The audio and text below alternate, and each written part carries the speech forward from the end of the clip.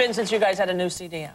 Actually, about 3 years. Well, it's 3 years because we had a live album out. Yeah, right. Yeah, and then it was Still Waters before that. So people say it's 4, but it's actually about 2. About 2. Yeah, and all the songs are brand new. Yes. Yeah. Now, did you record it in Miami? Yeah, we have our own studios in Miami Beach. Oh, no kidding. Don't you love it there? Yeah. I live there, too. It's the greatest place to live. Yeah, well, North Bay Road we live. Yeah, I always drive. I was telling your brother, I drive my jet ski past and I wave. I always wanted to do that. It's me. That's me. Now, are you going to be touring? When are you going to tour with this one? Actually, we're planning. It'll take about 7 or 8 months to plan it, but we're planning next year to do a major tour of the world. Yeah, so the whole world. Yeah, we're still working it out right now. Yeah, that's got to be tough on your kids. They won't get to come with you, right? Well, they're not really kids anymore. Oh, they're not? Well, Barry has the youngest child. Yeah, Alexandra. Ali. Can I say hello to Ali? Sure. Which camera? This one? Yep, that's your close-up right there. Hello, Ali. I love you, darling, and I'll see you tomorrow. Okay, sweetheart. All right. How old is she? She's 9 years old. 9 years old. She's the youngest. And we cry to each other every night. Really? And it's, it's really tough. So it'll be hard if you go on the road and she won't be able to... No, she'll go with me. I wouldn't go anywhere without her. Yeah. Can I just say hello to my lawyer? Yeah, sure. Yeah, you're a lawyer. Wherever you are, I love you. Now, I've heard rumors that even though a lot of people credit you with being responsible for the whole disco era, that you all don't dance. No. Not at all. No, actually, when I drank, I danced the storm. Yeah. Since I stopped drinking, I can't dance. We river dance. You river dance? Yes, we do. Yes. Do you put on the little rubber band on your head? No, we don't wear anything. We just river dance. Now, I know you're doing a Live by Request tonight on A&E. It's from 9 to 11. I love that show. You get to call in and request whatever song. Are you a little nervous about that? Because you never know what It's actually interactive performing, isn't it? Yeah. So you're performing and getting people to tell you what to sing. Right. But you're always nervous. Yeah. Are you afraid they're going to say something, you're going to forget the words or anything? Well, yeah. That can happen. That can happen too. Can happen. You always probably will. Particularly when it's... We'll be ready. We'll be But armed. that's what's good about live TV. Right. It's okay to do something that's not right. It doesn't work. Yeah, because, you know, the audience appreciates that it's live, I think. And even when you mess up, they accept it. Yeah, when you walk on and your fly's wide open, you know. Yeah. They accept that, too. Barry Manilow, he did that. Yeah, he did that. Well, his fly open. Now, do you get nervous at all performing in general? Did you ever have stage fright and be afraid? Well, I think I can't. We don't know of anyone that doesn't. You know, you always get nervous. I think it's the kind of fear that you have before you do it, and when you get on stage, it goes. After the first song, you feel better. Yeah.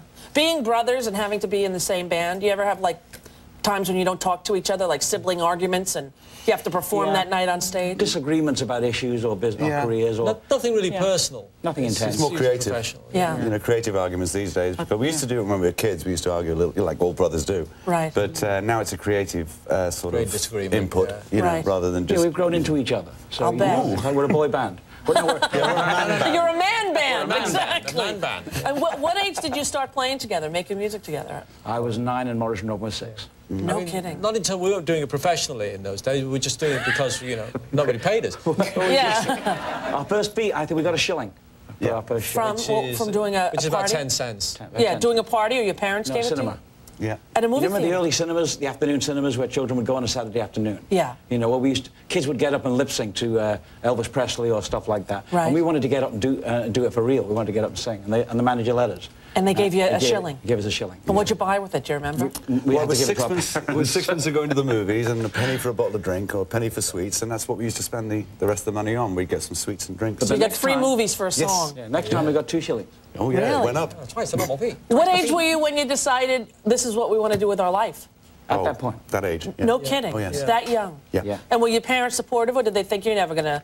They were supportive, but they were also very busy, and you know, they didn't realise what we were doing. They didn't really know. But our father also was a drummer for 30 years. Yeah. So, no kidding. my mum was a singer with the band. And So it's in the family? Yeah. Our first real gig, our father played the drums. Yeah. For you? Yeah. Where was your first real gig? The Russell Street Club in Manchester, in England. Yeah. And were you the headliner or the opening act? There was no such thing as... Oh, it was just a guy... They were drunk, get up and play. Yeah, that was it. It was just like a bar. Well, Dad being the drummer, he said, well, come on in, you come and sing in the club. Yeah. So we just sang He with his actually heard band. what we were doing at home, and he thought, wait a minute, this is not what I thought it was. There may be something here. So, you know, he got excited at that point. He saw dollar signs. Right, understood. No. Did you study music because of the harmonies and everything, or No, you just we can't read or write music. Yeah.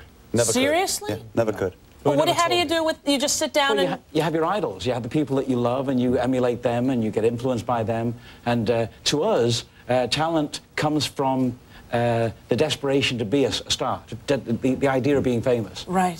Talent comes from it. but it drives you. And of course, you know, and there's music that you think of in your head that you don't necessarily have to know how to write music. You hear the music and you just let it out. It's just... I remember hearing on Casey Kasem years ago that Jive Talkin', which you're going to sing for us right after this, that you got that initial beat from driving over a railroad track. Bridge. Oh, Miami. Yeah. Miami. One of the those bridges in Miami that open up. Right. You know, when they're closed and you drive over, they go tick, tick, tick, tick, tick, tick, tick.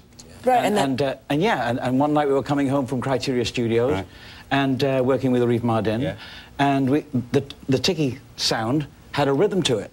And Jive Talkin' simply came from that. The song was finished the same night. We finished the song. Yeah. The same night that you drove home over the bridge. Exactly 35 miles an hour. Right. Otherwise, it wasn't the same. This song is 45 Otherwise, miles it's an at hour. 33 instead of a 45. Exactly. There you go. Will you sing that for us next? Absolutely. Absolutely. Jive Talkin' the Bee Gees.